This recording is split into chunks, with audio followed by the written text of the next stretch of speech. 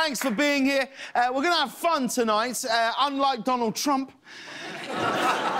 who continues to take the world's longest nosedive because a new ABC poll shows that enthusiasm for Trump is down 12% among his voters.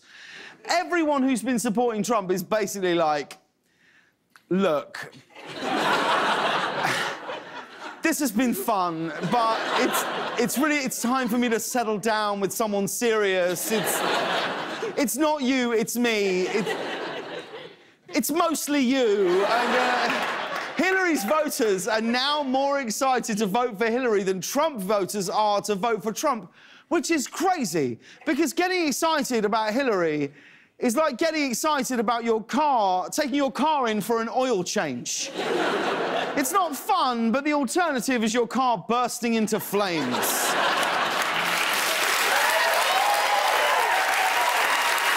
The thing is, I can't imagine why people are less excited about voting for Trump.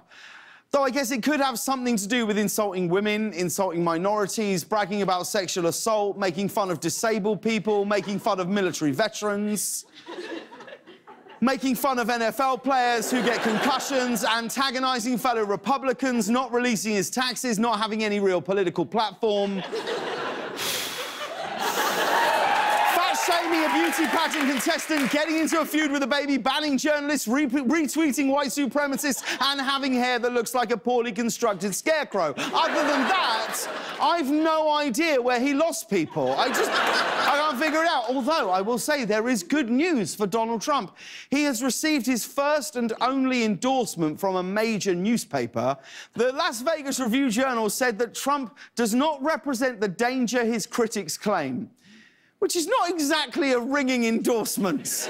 That's like a restaurant review that says, this place probably won't even give you food poisoning. Now, while the campaign... Thank you, madam.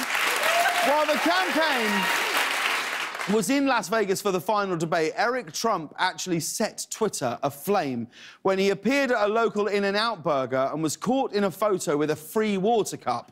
But look at this. It's lemonade. He put lemonade in the free water cup. You are not allowed to do that, Eric. That cup is for water only. You know, this is like the old saying goes, when life hands you billions of dollars, steal lemonade.